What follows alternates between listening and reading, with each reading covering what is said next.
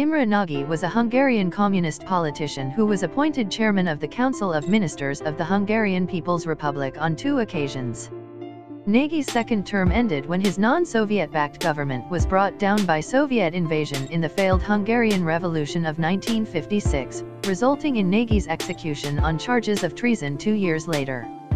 Nagy was born in Kaposvár, to a peasant family, and was apprenticed to a locksmith.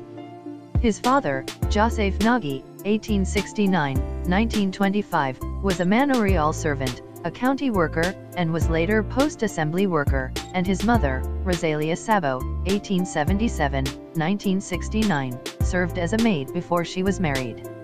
He enlisted in the Austro-Hungarian army during World War I and served on the Eastern Front. He was taken prisoner in 1915. He became a member of the Russian Communist Party and joined the Red Army. Citation needed. Nagy returned to Hungary in 1921.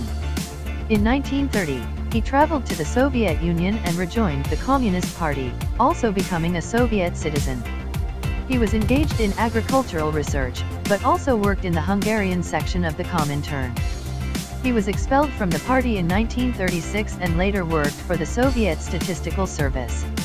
Rumors that he was an agent of the Soviet Secret Service surfaced later, begun by Hungarian party leader Károly Grasz in 1989, allegedly in an attempt to discredit Nagy. Nagy evidently did serve, however, as an informant for the NKVD during his time in Moscow and provided names to the secret police as a way to prove his loyalty, a common tactic for foreign communists in the Soviet Union at the time.